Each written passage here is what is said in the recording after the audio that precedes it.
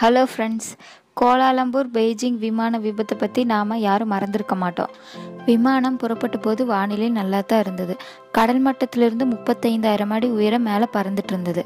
விமானத்தில் எந்த ஒரு பிரச்சனைனும் தரை கட்டுப்பாட்டுகளுக்கு தகவல் வரல. அதே மாதிரி பைலட்டும் பிரச்சனைன்னு தகவல் தரல. ஆனால் விமானம் புறப்பட்ட 1 மணி நேரத்தில் விமானம் காணாமல் போயிடுச்சு. அது எங்கே போச்சுன்னு இதுவரைக்கும் யாருக்குமே தெரியல. அந்த மாதிரி திடீர்னு எந்த பிரச்சனையும் இல்லாமல் காணாமல் போன விமானங்களை பற்றி இந்த வீடியோவில் பார்க்கலாம். வீடியோக்குள்ளே போகலாமா?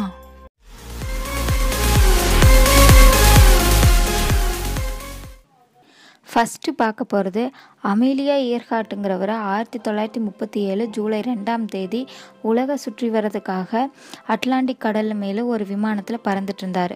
அவரோட வழிகாட்டியான ஃப்ரெண்ட் நூனன் அவரும் அந்த விமானத்தில் இருந்தார். மத்திய பசிபிக் ஹவுலண்ட் தீவுக்கு பக்கத்தில் அவரோட விமானம் காணாமல் போச்சு. எவ்வளவோ தேடியும் அவரும் கிடைக்கல, அவரோட விமானமும் சிக்கலை. அமெரிக்க அதிபரின் உளவாளியான இவரை ஜப்பானியர்கள் கைது பண்ணியிருக்கலாமனோ, ஜப்பானிய தீவில் மலை மீது மோதி 2 பேர் இறந்துருக்கலானோ, உயிர் தப்பிச்சு நியூ ஜெர்சிக்கு போய் அவங்களோட பேரை மாற்றிட்டு ரகசியமாக வாழ்கிறாங்கன்னு சில பேர் நம்பினாங்க. அடுத்து பெர்முடா முக்கோணம். சார்லஸ் டெய்லர் அமெரிக்க விமானப்படையில் புதியவர்களுக்கு ட்ரைனிங் கொடுத்துட்டு இருந்தார். 1945 டிசம்பர் 5 5 விமானங்களில் பயிற்சி விமானிகளை வழிநடத்தி போனார். ஃப்ளோரிடா மாகாணத்தில் லாடர் கோட்டையிலிருந்து இந்த விமானங்கள் புறப்பட்டுச்சு. 1.5 மணி நேரத்துக்கு அப்புறம் இளம் பைலட்டுகள் எதுவுமே சரியாக தெரியல, தளத்துக்கே திரும்பி போயிடலான்னு சொன்னாங்க. அதே மாதிரி டெய்லரும் தங்கிட்ட இருக்கிற திசை காட்டு கருவிகளும் பழுதாயிருச்சுன்னு சொன்னார்.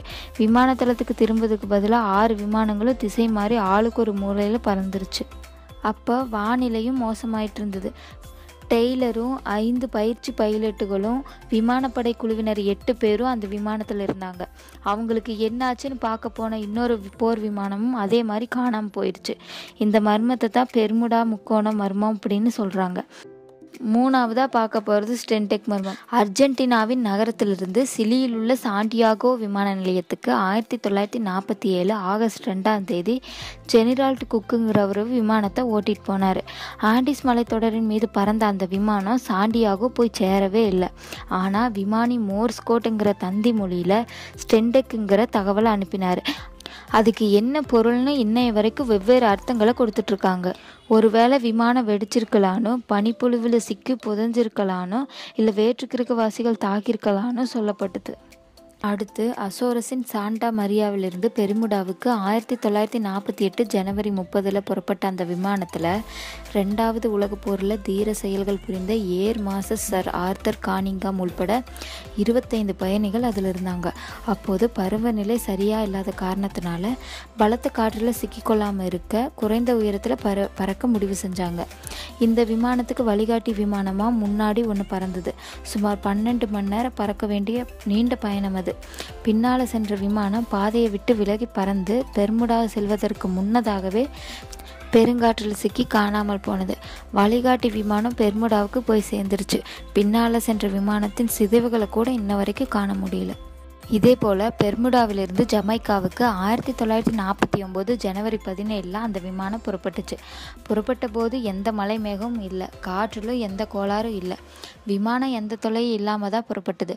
ஆனால் புறப்பட்ட சில நிமிடங்களுக்கெல்லாம் விமான நிலையங்களுடன் தொடர்பு கொள்வதில் அடுத்தடுத்த பிரச்சனைகள் ஏற்பட்டுச்சு. 20 பயணிகளோடு போன அந்த விமானம் எங்கே போனது, என்ன ஆனதுன்னு யாருக்குமே தெரியல. சுமார் 1 வார காலம் தேடி பார்த்துட்டு தன்னோட முயற்சியை கைவிட்டது அரசு. ஓகே ஃப்ரெண்ட்ஸ், இந்த வீடியோ இதோட முடிச்சுக்கலாம். இந்த வீடியோ உங்களுக்கு பிடிச்சிருந்தா லைக் பண்ணுங்கள், ஷேர் பண்ணுங்கள், கமெண்ட் பண்ணுங்கள். மறக்காமல் சப்ஸ்கிரைப் பண்ணுங்கள். தேங்க்யூ.